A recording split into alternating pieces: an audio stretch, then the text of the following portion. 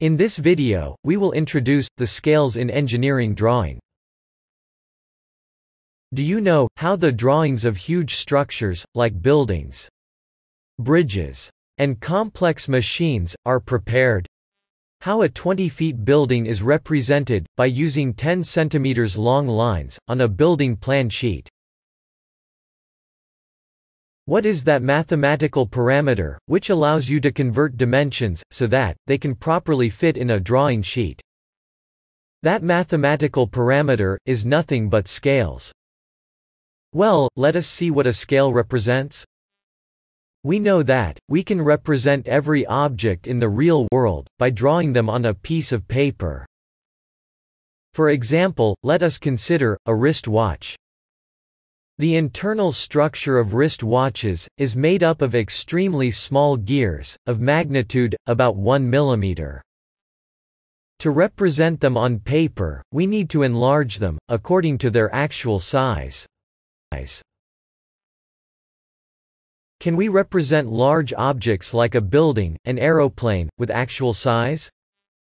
The answer is no, right? We can't represent large objects on paper, with their actual sizes. We need to reduce the actual size, to represent them on paper.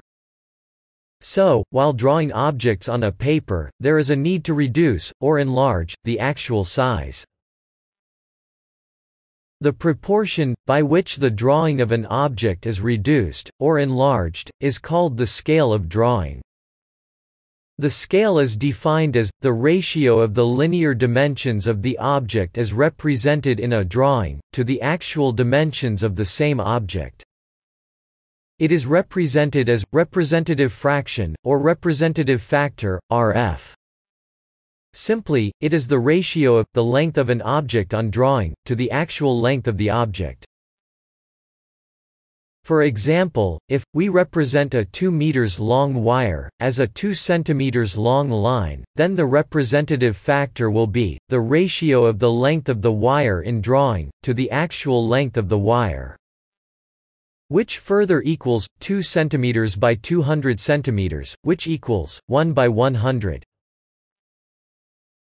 We have 3 types of drawings: full-sized drawings, reduced-size drawings, enlarged size drawings. If drawings are drawn with the same size as the original objects, then they are called full-sized drawings. For a full-size drawing, the representative factor is 1:1. For example, RF equals 1 centimeter is to 1 centimeter. That means, a 1 centimeter original length is represented, as the same 1 centimeter in our drawing. If drawings are drawn with reduced size of the original objects, then they are called reduced size drawings. For a reduced size drawing, the RF is 1:y. Here, y is greater than 1. For example, RF equals 1 centimeter is to 100 centimeters. That is, a 100 centimeters length is represented as 1 centimeter in our drawing. For example, bridges, buildings, ships. If drawings are drawn with enlarged size of the original objects, then they are called enlarged size drawings.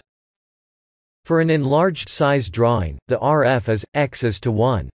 Here, x is greater than 1. For example, RF equals 10 centimeters is to 1 centimeter. That is, a 1 centimeter length is represented as 10 centimeters in our drawing. For example, screws, gears, small electronic gadgets. The common scales recommended while drawing are. In this video, we have introduced the scales in engineering drawing.